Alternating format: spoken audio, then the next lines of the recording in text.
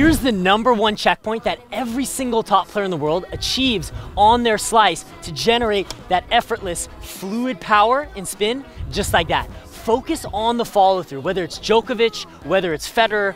The finishing checkpoint is what I call the 90-45-45 checkpoint. By achieving this checkpoint, it's ensuring that you're using the bigger muscles of your body and that you're also keeping a relaxed wrist. So focus on, as you follow through, when your shoulders achieve a straight line or a 90-degree angle, you should see that your arm is up at a 45-degree angle. In other words, that's flexion of a 45-degree angle, and also that your racket is pointed down at a 45-degree angle.